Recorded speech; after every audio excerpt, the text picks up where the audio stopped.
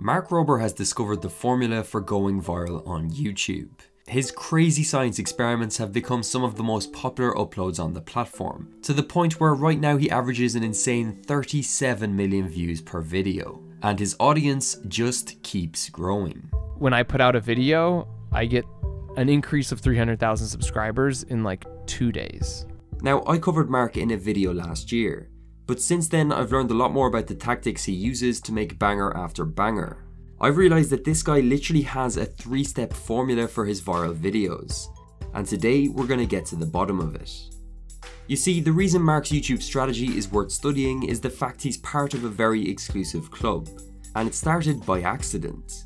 In 2011 he randomly uploaded this Halloween prank video. It went viral, and the scientist inside Mark Rober realised something. Viral videos aren't just random, they can be engineered. For entertainment channels on YouTube, there are certain tiers. You've got a huge group of creators who hover somewhere between 1 million to 10 million views a video. But there's a huge gap to the next level up. Only a small handful of creators consistently get more than 20 million views on their videos. So what's the difference? YouTubers like Mark know something about the algorithm that keeps them ahead of the competition. Let's go through his 3-step formula by analysing this video here. So a little later on we'll actually watch some of the video, because Mark does some pretty interesting things in his editing. But first we need to talk about something that is often overlooked, which takes us on to step number 1. Mark has a system for viral ideas. What I've noticed about some of the best creators in the world is they are incredible at identifying viral opportunities.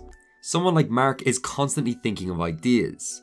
His real skill is being able to filter through them and pick the one that has the best chance of going viral. And the good news is there's a bit of a system to this. I've noticed that the best ideas on Mark's channel have to pass 4 main criteria before they get made. The first thing is all Mark's videos have an extreme element. It shouldn't be a surprise that viral videos need to be somewhat unique. If they were easy to replicate, there would be too much competition. For example, the world's largest videos concept is a proven way to stand out. The algorithm rewards going to the extreme. The second thing is Mark's ideas are optimized for new viewers. His videos can be shown to someone who has never seen his channel before and still be interesting. They have wide appeal. Mark's video ideas are usually previously proven. As much as it's good to innovate, most viral ideas on YouTube are just adaptations of things that have worked in the past. For example, the video we are covering today is just a progression of this video from 2019. This removes the guesswork. If it's worked for you or for another channel, we can already predict there's a good chance it will work again. And finally, Mark has said if he can't visualize the title and thumbnail, he doesn't even start filming. We'll cover some of the tactics Mark uses in this area later in the video. If you look at any of Mark's recent uploads, they all follow these 4 criteria. But now it's time for the really interesting part. Because ideas are useless without execution. Which takes us on to step number 2. Mark edits for the algorithm. I heard something about Mark recently that really surprised me, and it's one of the main reasons I wanted to make this video in the first place. Despite having nearly 20 million subscribers, Mark still edits and writes his own videos. Now, I've worked with plenty of 1 million plus YouTubers, and trust me, this is very rare. So why? Well, let's take a listen to Mark explaining why he refuses to outsource these 2 things. I think the biggest thing I probably don't skimp on relative to my peers that they do is probably like the edit, right? And like the stories. Like I write all my own stories. Like I'm an okay builder compared to like other people. Like I'm actually not that good. But the one thing I think that maybe is a little bit of a special sauce is like framing the story, coming up with a cool story, and just telling that story. I'll film the thing, and then at the end I figure out what the most interesting parts of the story was, and then I like thread the needle to create that narrative. And so part of that then is also the edit and packaging that together, and I just don't know how I would outsource that. Okay, so Mark's really hyped up his storytelling and editing. YouTube's algorithm, as we've discussed many times before, rewards creators who can hold the viewer's attention throughout the video.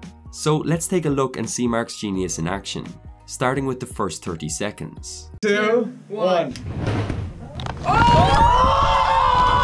This is me reclaiming my title for the world's largest and tallest elephant toothpaste experiment. And this is a totally different kind of reaction we discovered in all our experimentation called devil's toothpaste, which is insanely reactive and super dangerous. I'll explain why in a minute, but for now, here's a hint.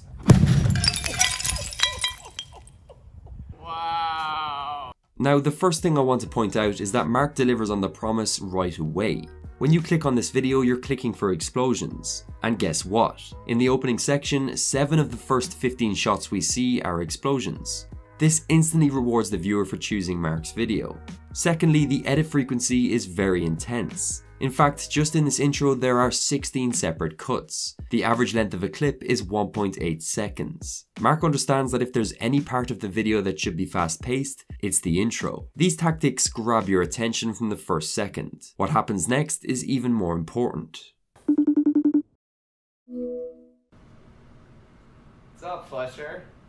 This is Fletcher, and this is also Fletcher a year before this call, but unbeknownst to everyone at the time, also pictured here under all that amazing hair was a fast-growing brain tumor. I secretly vowed that if he made it to 13 years old, I would fly him and his family out and surprise him with just the dopest birthday party ever. And not long after, I texted Fletcher this picture, so he knew we had closely matching hairstyles, but what he didn't know is that plans were already underway for him and I to take back the record for the world's largest elephant toothpaste. Mark always gives his videos a strong why, and I think this is often missing on YouTube.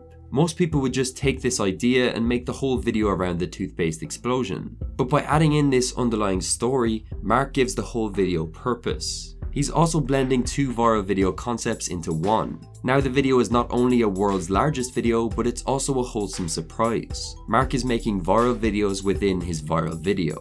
However, the first difficulty comes after this point, and it's where a lot of people fail, the build-up phase. Compared to the excitement of the intro and the emotion of the why, Mark actually building the experiment could seem boring, but he keeps this part interesting using a storytelling structure. Problem, discovery, explanation. He uses this pattern in the building section of every video. It's a perfect example of show don't tell when it comes to YouTube. And then comes the most important parts of the video. Mark has 3 separate payoffs. Yes! And then when we gathered for the picture, I snuck up right behind him and took off my mask. All right, cool. What do you guys want to do next? What should we do?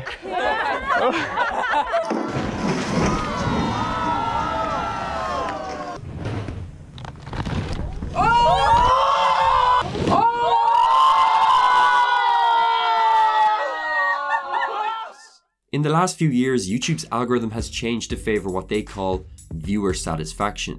They want to promote videos that keep people entertained and leave them feeling happy and fulfilled. Think about it. People clicked on this video expecting 1 explosion and they actually ended up getting 2 huge explosions and a heartwarming surprise. To really succeed on YouTube, you need to over-deliver for your viewers. But for Mark's formula, there's still a vital part missing, which takes us on to the next step. Mark uses perfect packaging. Mark knows that all his effort up to this point would be useless if he doesn't get the thumbnail and title right. How you package your video is arguably the most important thing. The first thing you'll notice about his title is it's very concise, 44 characters to be exact. Data shows that the best performing viral videos have titles under 55 characters long.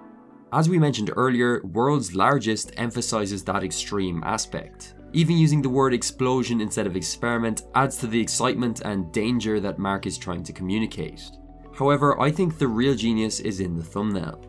First of all, the colours of the devil's toothpaste immediately grab your eye. This is emphasised by having the background of the thumbnail washed out with neutral colours. The contrast makes it jump through the screen. The same is true of Mark himself. His white clothing stands out. If he was wearing a black t-shirt here, he would be much harder to recognise. Also, notice how Mark is used to show the scale. The small human body beside the massive explosion makes you realise just how insane this video is going to be. To add to this, the thumbnail is in action. Mark running away makes it look like a screenshot from the video. This emphasises the danger and urgency. You're clicking for that exact moment. It also follows what I like to call the 3-element rule. A good thumbnail is a simple thumbnail. There are 3 main elements at play here: the explosion, the arrow, and Mark himself. Having too many elements in one thumbnail adds unnecessary complexity. My friend Dan noticed that Mark often changes his thumbnails if he's not seeing results. With all my clients, I use a tool called A/B testing in TubeBuddy to do this automatically. It can switch between two thumbnails and pick the one getting the best CTR and views. I honestly have no idea why more people aren't using it, so I've left a special link in the description below for you to give it a try. Mark certainly inspires me to be a better YouTuber. If you found this video helpful or interesting in any way, all I ask for is a subscribe. For now though, I'll see you in the next one.